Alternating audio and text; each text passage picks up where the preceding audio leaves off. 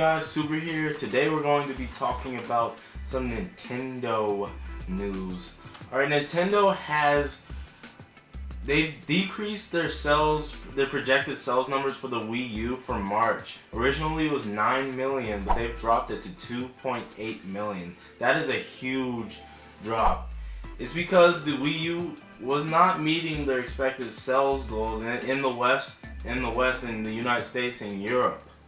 Well, but this really isn't a surprise to the rest of us because we kind of knew the Wii U wasn't doing very well, and I really don't understand how they could expect to sell 9 million. That is huge. They expected to outsell both the Xbox One and the PS4 during the holiday season and the beginning of 2014.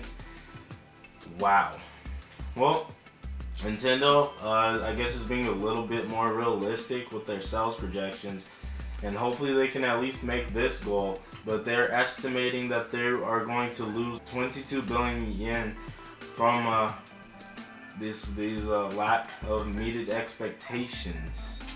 It was originally projected to be a profit of 55 billion yen, but wow, 22 billion yen loss. That's huge. I don't know exactly how much that is in dollars, but it's a lot. It's a lot of money. Hopefully Nintendo won't have to bow out of the console competition. Michael Pachter has come out and stated that he believes Nintendo should drop out of the console market and just, a lot of people have been saying this, for a while. They've been saying that Nintendo should bow out, go and start licensing their IPs to third-party developers, and so they can make games for other platforms. Hopefully Nintendo will overcome this. We don't want another Sega, and if it goes really bad, we'll end up with another THQ. We definitely don't want that. Not for Nintendo.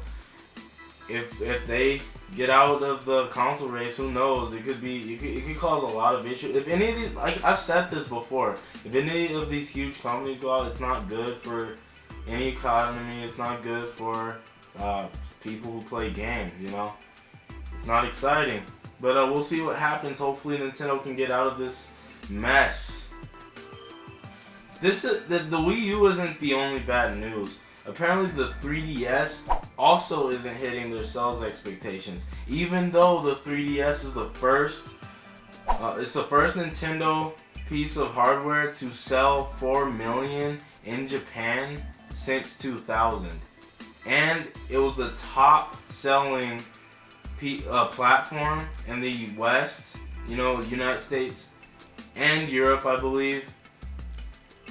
The top selling platform just last year, and it still didn't meet their expectations. Now, I don't know what kind of crazy expectations Nintendo had for its hardware, but if it's not meeting its expectations with those types of numbers, then Nintendo, you gotta get real.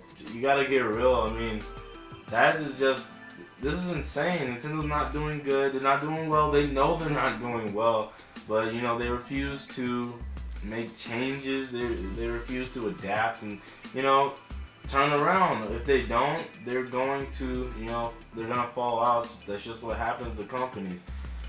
If you enjoyed the video, please like. If you found it informative at all, like it.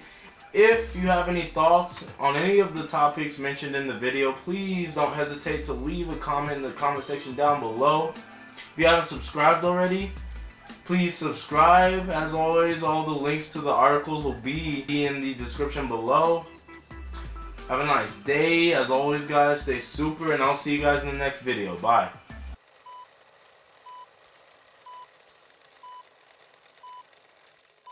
YouTube was founded by 3 former PayPal employees in 2005 by the names of Chad Hurley, Steve Chen, and Jod Karam,